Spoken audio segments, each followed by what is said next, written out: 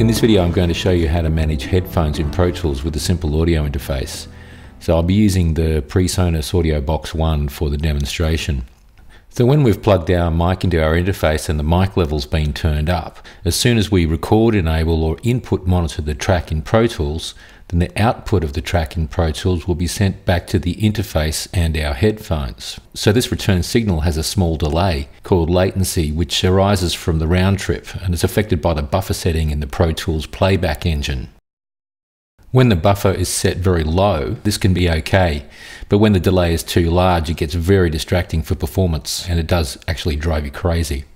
So to get around this problem, interfaces often have a control that allows the input signal to be passed to the headphones without having to do a round trip through Pro Tools. So this is often called the zero latency or direct monitoring control.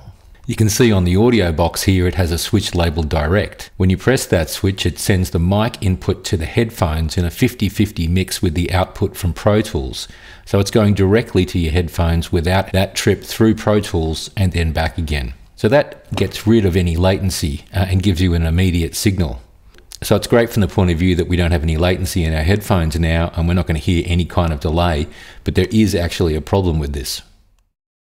The problem arises because we not only now have the zero latency direct signal in our headphones, but we still have the return from the record-enabled track in Pro Tools coming back into our headphones at the same time.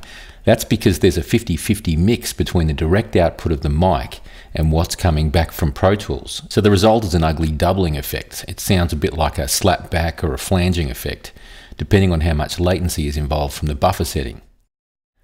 The good news is that there's a solution. In the options menu of Pro Tools, there's a selectable option called low latency monitoring.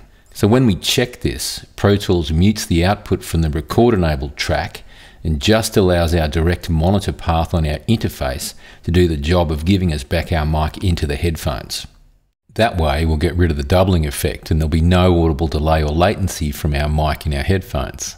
We'll just have the live mic from our interface mixed in 50% with the tracks that are just playing back out of Pro Tools. In this situation, to get a balance between our live mic and Pro Tools playback, we just need to use the Pro Tools mixer to make the playback tracks come into our headphones at the right mix alongside our live mic.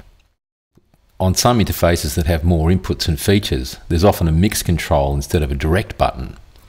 This mix control allows us to mix between the output of Pro Tools and our live mic by adjusting the control on the front of the interface.